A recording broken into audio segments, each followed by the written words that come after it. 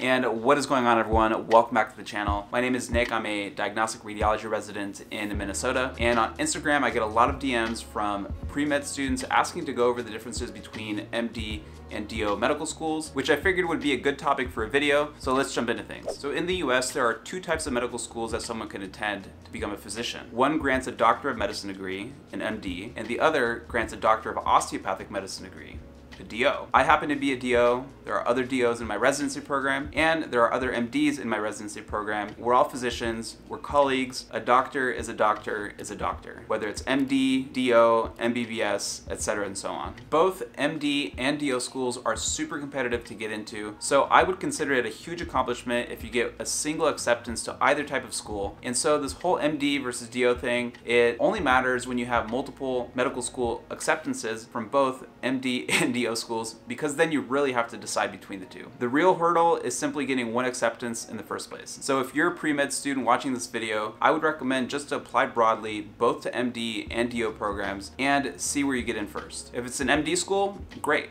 If it's a DO school, great again. If you get into one of each, then you actually have to decide, and then this conversation kind of matters. With that said, let's get into the finer details. So one difference is that DO students learn OMT or OMM, which stands for Osteopathic Manipulative Treatment or Osteopathic Manipulative Medicine, which if you've never seen it before, it's similar to like physical therapy or a very gentle form of chiropractic. DOs have anywhere from 200 to 800 hours of hands-on experience with OMT, so it's kind of like another tool in the toolbox when we're seeing patients with neck or back pain. That being said, something like 90 to 95% of DOs don't even use OMT in their clinical practice. So I'll leave it up to you to decide if this difference is actually a meaningful difference between an MD and a DO. Now, you might read online that DOs are more holistic. Some MDs have actually sought out additional training in OMT. So does that make them more holistic? Maybe it does. Maybe it doesn't. My opinion is that if your doctor doesn't talk to you about things like diet, sleep, stress management, and mental health, then you should probably find another doctor, whether that's an MD or a DO. I think holistic depends on the doctor and the person and not on the degree. Another minor difference might be that DO school curriculum emphasizes things like anatomy, the musculoskeletal system, orthopedics, and sports medicine, whereas an MD school curriculum might emphasize a little bit more of molecular biology, biochemistry, and pathology. But I feel like this is kind of like splitting hairs because we all use the same study resources, the same textbooks, and study the same materials on our board exams. And speaking of board exams, the board exams that DOs take are complex Level 1, Level 2, and Level 3, whereas DO students take USMLE Step 1, Step 2, and Step 3. But in addition to COMLEX, most DO students actually take USMLE Step 1 and Step 2 because this opens up more doors for them down the line and makes them more competitive when they apply to historically MD residencies, such as mine. So although those two extra board exams do add to the stress and the expense of medical school, DOs end up using the same question banks, the same videos, and the same textbooks to learn the same material on their board exams. So at the end of the day, we all kind of have the same medical knowledge.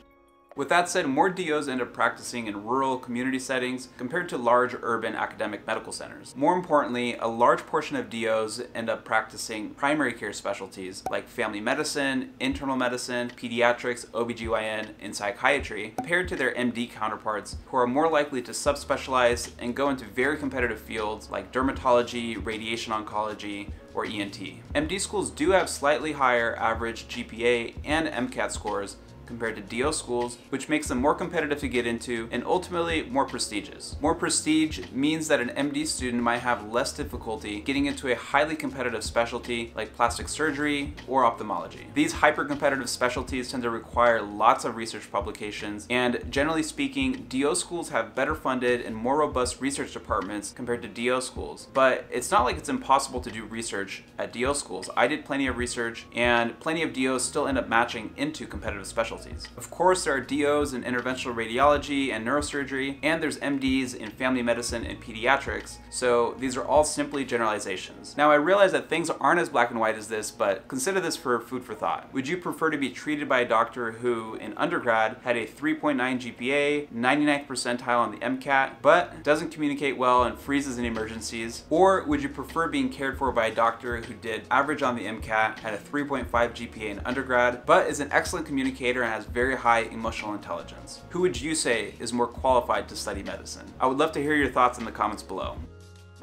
I think it's also important to know that DO schools have historically accepted more non-traditional students who tend to be older or tend to be career changers. When I worked as a scribe in the emergency department, I had met an emergency doctor who was a DO who had an entire 15-year career in finance behind him before he decided to go to medical school. So to summarize, yes, there are some very minor differences between MDs and DOs, but at the end of the day, the care that the patient receives is virtually identical. I wish I could say that there's zero bias against DOs, but let's use radiology as an example. So there's about 180 or 190 diagnostic radiology programs, and I would say the top 50 or 60 don't take DOs or have never had a DO come through their program. So it certainly would be easier to get into a very competitive program or into a very competitive specialty as an MD student. And I put easy in quotation marks because you still have to work super hard to get into a competitive specialty or into a competitive residency program, no matter which medical school you go to. As a DO, diagnostic radiology resident, I feel like it's more important to focus on the similarities rather than the differences. We have the same pre-med requirements, we use the same books and take the same board exams, we have the same length of education, have the same salary and job opportunities, both are recognized internationally, and both can practice any field of medicine. If you've been to the ER, then chances are you've been seen by a DO